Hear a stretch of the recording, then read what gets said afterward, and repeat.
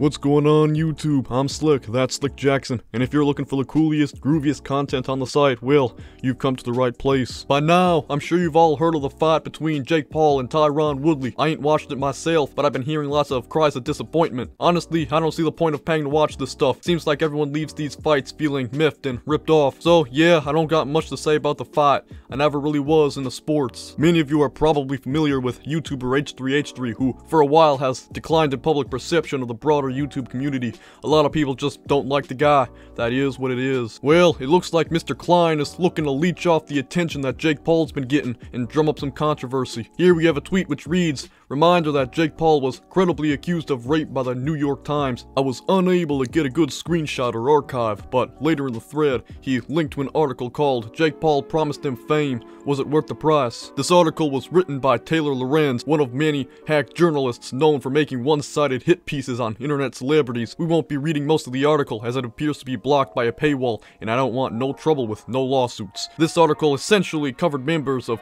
Team 10, which I suppose was a creator group owned by Jake. The article recounts accusations of mistreatment. However, most of the accusations are just that. Accusations. There's often little, if any, proof of abuse happening, and as such, you can't take much away from it all. The specific accusation, and I must stress accusation, nothing's been proved, that Ethan Klein was referring to was one made by a TikTok creator named Justine Paradise. Specifically, she accuses him of oral rape. However, the evidence is minimal, with a video recounting the supposed experience and text messages which don't prove much of anything. The story was vehemently denied by Mr. Paul, and supposedly legal action is being taken behind the scenes. Now, I ain't saying Jake Paul didn't do it, but this just ain't enough to convince me that he did, and I'm a firm believer in innocent till proven guilty. The whole article reads like a hit piece. Hell, the last paragraph is probably the most telling part of the article, where other YouTubers like David Dobrik and James Charles have faced financial fallout after accusations of misconduct. Mr. Paul has yet to see such consequences.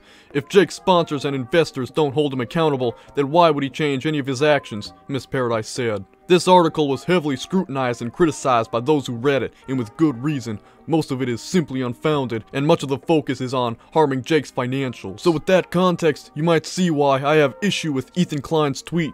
There's little to no evidence against Jake Paul, and it hasn't even been proven in a court of law, so to say that he was credibly accused is just inaccurate. Not only that, but New York Times weren't the ones who made the allegations, they merely reported on it. I think the main problem I have with it is simple, and I'll explain it here. Simply put, he's digging up a long dormant situation where nothing's really been proven to try and rally a mob against Mr. Paul, twisting and perverting context to make Jake seem like a monster. Now, you can criticize Jake for a lot of things, but certainly not this. Not only that, but it's pretty obvious that he's looking to cash in on Jake's current notoriety. I mean, he could have brought this up at any time. Don't you think it's a little too convenient he decided to cause all this after the show? Honestly, I can't see Mr. Klein as being anything but a leech in this situation. It's no wonder why he's fallen out of favor with the YouTube community after all this time. Despicable. And that's to say nothing of how spineless it is to delete the tweet and pretend that it never existed. But of course, failing to take responsibility for his actions ain't nothing new for Mr. Klein.